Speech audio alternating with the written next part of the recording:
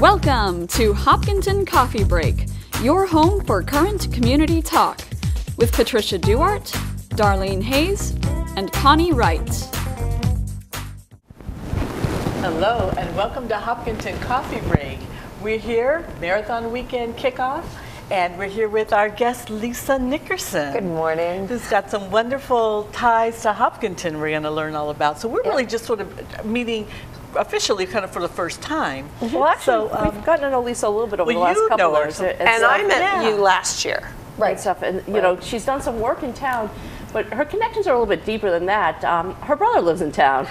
Okay. And so she's been coming to Hopkinton for years and getting to know the community, and actually has a lot of roots in the community. Yeah. But because of business, she made a connection in town that has led to something very personal and a personal mission, and why she's been supporting the marathon, and I would like to tell that story a little bit. Yeah, welcome, welcome. We're happy to have you. Absolutely. Then we'll talk more about you later. So you met somebody in town and you found a personal connection. Right. Tell us about that. So, so I am in Hopkinton quite a bit for my family, and I do everything from visit to holding the signs for my sister-in-law Lori when she won school committee, and right in the center of town. So, so I'm really proud of her for that, and Rob for everything they've done with the schools. So they were at Kenyon Day yesterday. Oh, you know, actually, Rob had that on Facebook about how great it was. Isn't that awesome? It's amazing. Yeah. I've never been, but my kids loved it. They were, for years, that has been a big event at the Elmwood School. And it's like a ticker take thing. Like they blow confetti in, they run in through dry ice, and stuff like that.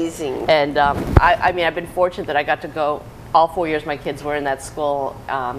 Because I was a volunteer in the school, and they let so many. So you in. actually got to I've been there 4 times when my kids were there, and then I've been there several times as a guest of a VIP. You know, I might have been escorting someone in. And so our town manager spoke to the Kenyans in their native language the first time. Oh, wow. The new town manager when he went to the first event. So that was very special. Actually, we ran into one of the Kenyans yesterday at Bittersweet before she was heading over there. Oh, cool. So you, I mean, that was your family that got to see that yesterday, but you met through your family. I met the Benfords. Actually, no, I met the Benfords through a business contact, actually. Okay. And often in some of the projects that I work on in real estate, various local community foundations or initiatives, they'll come and ask for funding or support from various real estate developers. And what is your business? Let's just put it out there. So I own a public relations and marketing agency. Okay, and it's called? Nickerson. And she actually just moved her office from Waltham to Boston. Yep. So she's in the heart of Boston right now. Yeah, right. Great view. 470 Atlantic. We love it. We love it. Nice. Oh, that's really nice. I know where that is. Yeah. She's got a great staff. Yeah, thanks. So we've done a lot with Darlene recently. So talk about the family that you met. Right. So somebody working with Keep Smiling for Abby had reached out to the developer that I was working with to look for support because they were looking for various community initiatives and opportunities to support, and so they tend to come to me then, and I sort through them, and I sort of vet out what we're going to do and how we're going to support it, and the dollars, and when I got the Keep and you Smiling, have a big heart. right. And so when we got the Keep Smiling one, it hit me very quickly because I am anaphylactic also, and I have food allergies, and have had very serious reactions and have gone into anaphylactic shock. The worst being with my brother right there. And at a barbecue, wasn't it? Actually, it was a BC tailgate. And so it was after a football game. And there were some cookies on the table, and I mean, it's so close to tragic because I was 26. I had a 9-month-old. I'd known since I was a kid that I was not allergic, but my throat would get itchy. And I think that one of the things that the Benfords, and I know I really want to support them in this, are trying to help people understand is that just because you haven't had a reaction doesn't mean you won't. Right. And just because it only happens like this, or this only happens, it doesn't mean next time won't be entirely different. Right. And so again, if you think about it, I just had a child. You ended up in an ambulance. Oh yeah, well yeah. So let me get this because here I was 26. I wasn't a kid. I had had a nut allergy as long as I could remember. But not severe, just my throat bothersome. would itch. My throat would itch. Yeah. A lot of people this is such good messaging. And I saw an allergist regularly because I have asthma. I saw my OBGYN regularly because I just had a baby. I saw my general doctor. I mean, it wasn't like I didn't see doctors regularly. And anyone had just said to me, well, you should be careful, your throat could close. And that's all I knew about it. So I would be careful. I have to tell you, you gave me goosebumps, because what people don't understand is with those kinds of allergies, not your sneezing, hay fever allergies, but when you have, it can be foodborne, it can be agent reactive borne, but if you have any kind of physical reaction where you get hives or throat closing, each subsequent exposure, it actually is getting worse. You don't realize it. And so people don't understand that, oh, it's not been a big deal. That next one could be that big deal. And we don't know what makes the difference, and we don't know why. And so back to, I'm 26, and I'm at a tailgate, and there were some cookies on the table, and I wasn't sure if there were nuts in them, but I never had to be that careful because my throat would get itchy, right? It just, no big deal. So I actually it was a really little cookie, and my... was it good at least? Who knows? It looked like what looked like a Girl Scout Samoa cookie, actually. And so I thought it was coconut on the top, which I'm fine with. I turned to my then husband, and I asked him to take a bite. I said, are there nuts in that? I mean, that's how careful I was. Are there nuts in that? He said, no, I don't think so. And I popped the rest of the cookie in my mouth. And right away, my throat got so uncomfortable and itchy and sort of crazy. And my brother was there, and Mark, my ex-husband, was there, and they're looking at me like, what do we do? And I'm like, I don't know what to do. And so we very quickly, my throat started closing, and I started to go into shock. And we happened to be very close to the side of, if you're familiar with Sheffield at BC, we were right at the garage. So we were parked right at the garage.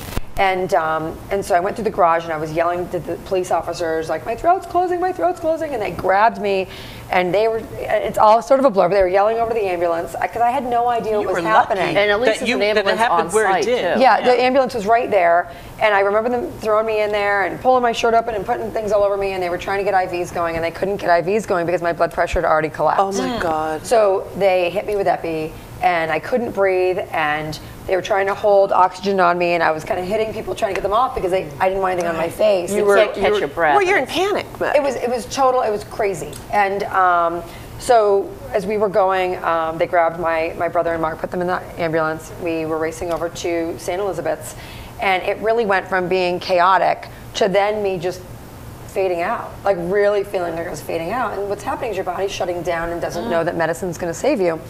And I can hear the EMTs, the panic, and this isn't working, this isn't working, this isn't working. And they're trying to keep me talking. And I'm just sort of going, I'd sort of given up of like. You're just floating. Right, exactly. And imagine. I remember them saying, this isn't working, hit her again, and just another epi. And so they pulled into St. Elizabeth's, and the team jumped on me, and I don't remember much until a little while later. And they had me stabilized, but people couldn't leave the room for hours. And my brother looked at me and he goes, so should we call mom and dad now? I was like, then I actually said, not yet. I said, I need a little more time. Now, having had that experience. So after that, I met with, so there were police that were there, and they told me that by the time they saw me, I'd actually already sort of blown up, like my face and hives. And so it happened very, very quickly. Everybody told me, including I saw many doctors after, that it was so close. They said, had there been any more traffic going to St. Elizabeth's, had you been on any side, the other side of the field, had you been anywhere else in that stadium, you would not have made it. They said it was that close. And so there is a post-traumatic stress from that. Every day I know I can eat the wrong thing. And it's happened a number of times since. And so recently I was, I'm going to jump a little bit, but I was with the Benfords, and we were at the Wyss Institute, and they were reporting on the advances that they'd made based on the donations and of Keep Smiling for Abby to Wyss. And when I was sitting at the table, one of the things I asked all of these researchers and doctors and the Benfords, I said, has anybody here actually been in shock before? And no one had. And I said, what? I have. Yeah. And so maybe you can understand that I said, I think I'm a smart woman and I'm well educated and I've had multiple experiences now. And every time when it starts, I make the wrong decision. Well, I don't grab my epi. I tell people to wait because I want to see. But I've been with. I panic. And I'm the one that has been like, okay, do you have an EpiPen? No.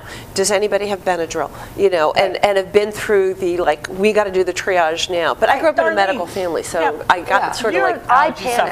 I have anaphylactic allergies too. Mine aren't, as of now, they're not nut allergies, but they're all nutted fruits. So they'd be like peaches, plums, anything with a pit in it that and stuff.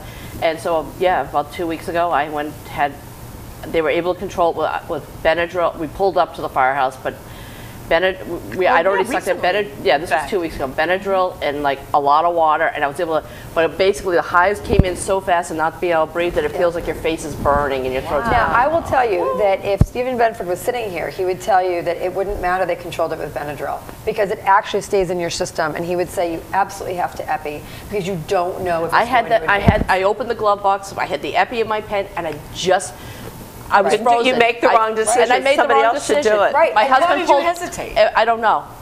My husband pulled up. Who wants to epi themselves, right? I mean, this is why my son, I have done the epi. My son's in the back seat. My husband's driving. doesn't want to. He pulls up to the firehouse. Going to be better. One at a time, folks. So you know, we had just picked up takeout in Ashland, Yep. and I had sat at the bar, had a margarita and some salsa with Andrew, and then Andrew was in the back seat. And well, we found out what it was, a little bit more of what it was, and then literally from the time we got from downtown Ashland to where Weston Nursery was, I couldn't breathe. And by then, Michael's shoving Benadryl down me because we keep him in the car. I had the EpiPen in my hand. He went straight to the firehouse, pulled up front, and I'm like, don't get out. They're going to make me pull down my pants and give me a shot. And I'm like, just give me water, just give me water. And I said to Darlene, you can do it right through your jeans, right? They said, don't pull down. It's a needle, because I've never even seen it. It's a needle. I mean, I carry one. It's kind of funny because I have to do I'm going to be doing a fundraiser for Carolyn Dykema, and it's at a pollinating garden. And I'm like, it's going to be the first one that I actually have to make sure that it's actually on my body. Yeah. Because that's the other one is bees and stuff. But my point is that people around you need to know, one, where your EpiPen is, because, like you said, when you're in it, you actually make bad decisions. Right. And it's your people around you that often are the ones that say they need to know how to administer it and to do it and to not hesitate.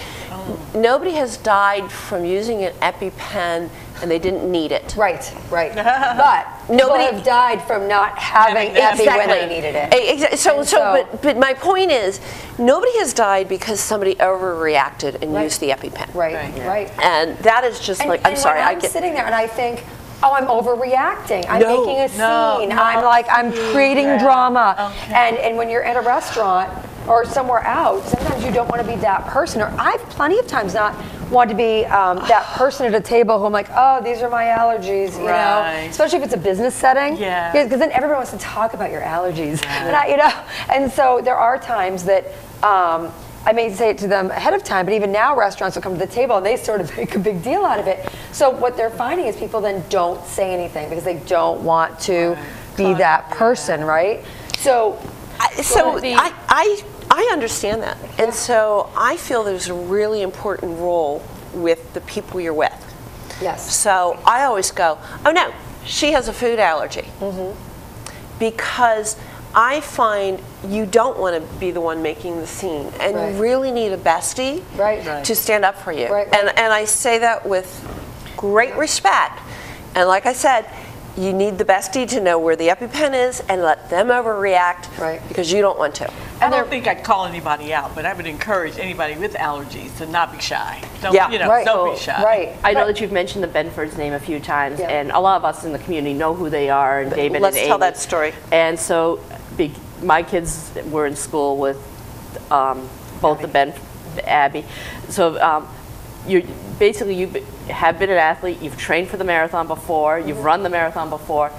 Said years ago you were never going to run again. Now you're back at it again. So how many times? Excuse me, how many times? This is fifth. This is 5. And so I was on the board, or I am on the board of Housing Families in Malden, and I've run 4 times for them. Okay. And after meeting the Benfords, I told them that this would be my cause, and that I felt that it was my job and my duty. So let's explain. I think everybody knows the cause. However, there may be some people that who the charity don't. is. It's Keep Smiling for Abby, and it's Keep Smiling without a G, the number 4, Abby, ABBIE, and their foundation. We'll actually have it printed up on the show. Their daughter passed away from anaphylactic shock 2 years ago. Yeah, the day they were having her 16th birthday that night. And it was just, she consumed something and there was no EpiPen or anything. No. There was. Oh, no, nobody knew. No, they do. Oh, it just was a tragic. They thought she was having an asthma attack. Right, they did. But I'm just saying that she EPI'd. She was EPI'd. Yes, and she was absolutely EPI'd. Her parents, everyone did everything right for Abby.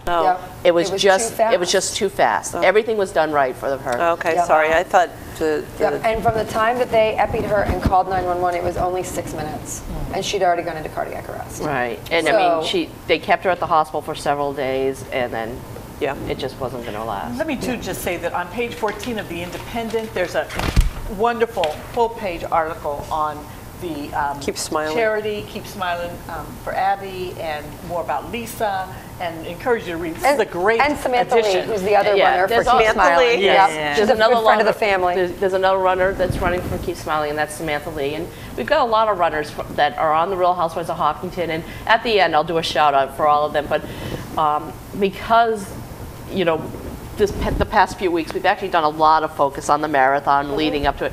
We've had an author on, we had, the person who runs Girls on the Run and talking about the Bobby Gibb and the book and everything else.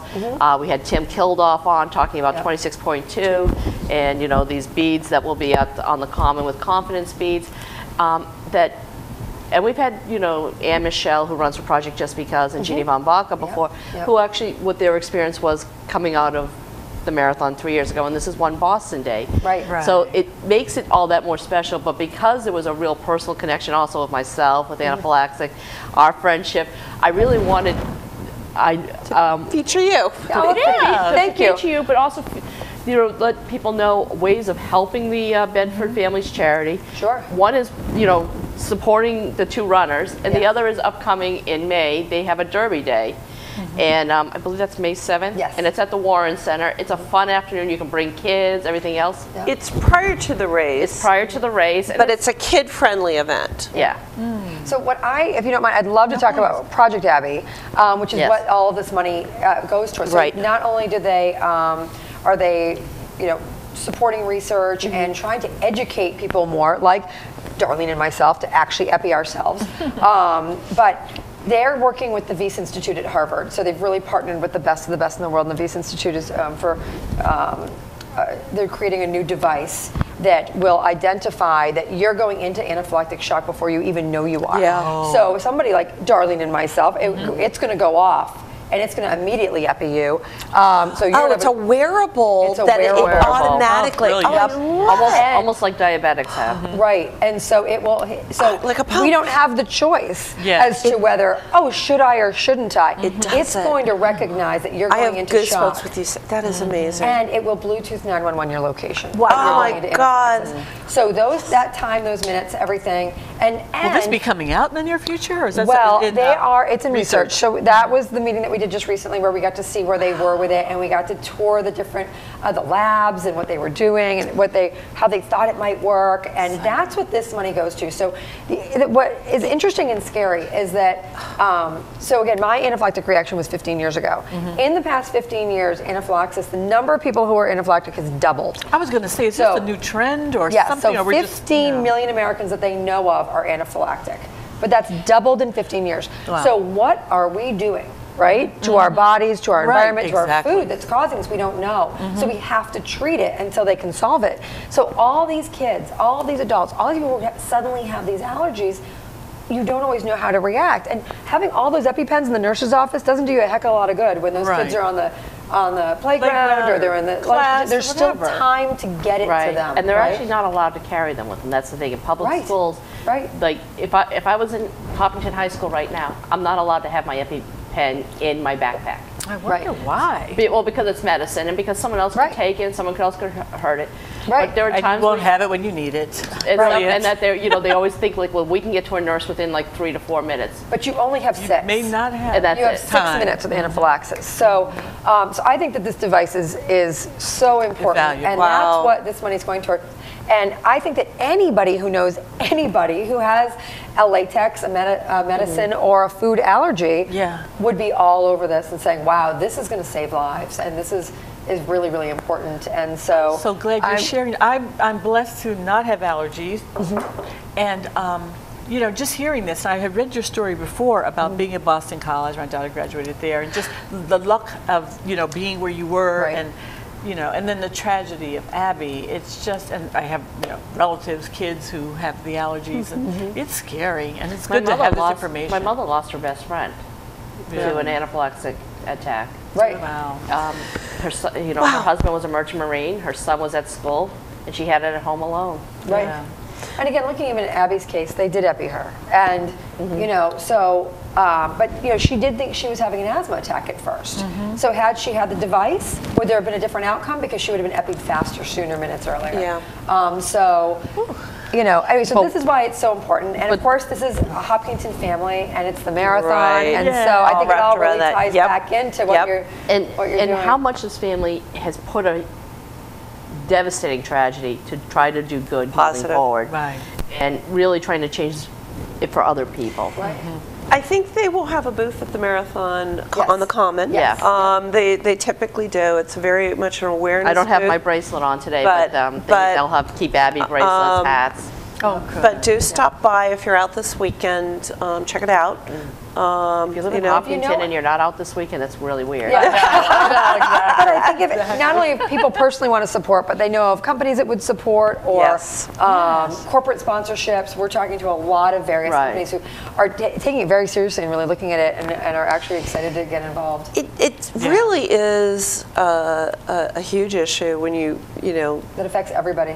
When you talk about the millions, and I don't know what it is, it's like 1 in, but it is a high number, and it is increasing.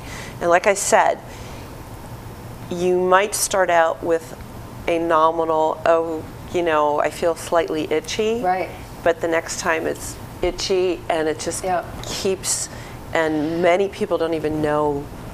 Like and you didn't know. I didn't know. And until you're actually in it, you really don't know what it feels like. And actually, every time for me, it's been a little different. Sometimes it's the throat. Sometimes it's hives. Sometimes it's, I get this flush of like heat. And I get stuff right here sometimes, like right here, like the rash might start right here on my chest. I'll get so itchy. Like if my scalp starts to get itchy, I'm like, I know. Wow. I know. Yeah. So each time it's get a little different. Hivey sometimes, or maybe it's just psychosomatic. I'm going to send this picture to Courtney to post up later, but when you get a Keep Smiling for Abby bracelet or anything like that, it's neat if you go someplace and things like that. Take a picture with it, email it to the foundation, and it's showing that the love of Abby is going around the world, and it's actually building awareness. People see the charity, see the link, and maybe they go on and donate. They may go on to the Amazon Smile site and decide to, hey, I'm going to shop there anyhow, and I need laundry detergent and a vacuum and a new blouse, and I might as well give 5% of it to Keep Smiling for Abby. Right. Absolutely. I'd also like to give a lot of credit to the Benfords. I mean, I've sat in so many meetings with them now, and they're talking about this over and over and over every day to people, and I can't imagine my children are the same age, and I give them a lot of credit that they've taken this tragedy and they don't want anybody else to go through this, and they think that there's an opportunity for change. So I think that is really cool. Kudos to them and to you for coming out, telling your story and supporting them. And well, I feel I'm very fortunate. I'm very blessed, and I'm here. And so I told them this is my duty. It's my duty. I'm going to read off a list of runners, and and I have to look at the paper to do some of this, but so Lisa's Keep Smiling for Abby, along with Samantha Lee, Wave 4. And Wave 4 is actually going to be popular with Real Housewives and a lot of Hopkinton charity runners. We've got Lisa Brown running for HCA. We've got Ann Michelle Dragsbeck for Project Just Because. Maureen Tumbleton is actually a regular runner. Charlotte Bradshaw is running for Metro West YMCA. Leah Holmes is running for the Library Foundation. Katie Davenport is a qualified runner. Christina McPherson is a qualified runner. Carolyn Ball is running for the Hopkinton Women's Club. Linda McCormick is running, she's running under her maiden name, Orthlip, and I don't know what charity she's running for. Carrie Desenol, and I have Jennifer Green running for Spalding Rehab, are among just some of the Real Housewives. And if we missed you, sorry. But you know what's fabulous? I mean, you listed that list of names, and we may not have even gotten them all. And then on the heels of having Bonnie Gibb in town, who was the first woman to run 50 years ago. She wasn't official. She hopped in to kind of prove a point that women could indeed run a marathon. And I went to a dinner that honored her the other night, and Bill Rogers was there, and Amby Burford, who wrote the book on First Ladies Running. Yeah, let's hold that up. And what was cool about it, she told her story how she came out from California, took a Greyhound bus for 3 days, and ate nothing but nuts and apples, and you know, showed up and called her parents, "Come get me, I'm going to run the marathon." And they thought they were nuts, but her mother drove her out here to do it. She hid in a forsythia bush, jumped out, and did it. And they didn't push. And she was actually qualified to run. That was the thing. She was qualified. She was fast enough. And she actually went on and ran in. So this is 1966. She went on, and that year, following year, they allowed women. She won in '67 as a woman runner, and she won again in '68. So she won those. She did go ahead and run New York years later. We're getting close to finish. Tell us other our final things. One other thing I want to say is that, you know, the marathon, shuttle at Hopkins State Park, shuttle at South Street. Please don't try to drive downtown. Roads are closing at 7 a.m. First wave with wheelchairs and stuff is starting at 8:50 a.m. You got to hang out, though, because the wave 4 with all those women and a lot of the charity runners and hopping runners is at 11:15. So these waves are going on and on and on. All morning. And supposed to be good weather. Do you want to share about this real quick? Yeah, but sure. We're excited. So this independent issue is wonderful. And so there's an ad for the Real Hopkinton Housewives that it's open to all women and men from Hopkinton and anywhere to join the website, get information, get deals and discounts, and support what we're doing. Net proceeds go to different charities, and we're excited about that. And so it's one Boston Day. Everyone do something good. Support Keep Smiling for Abby. Yeah. Lisa, thanks for being with us. Thank you. Thanks for joining us, everyone. Thank you.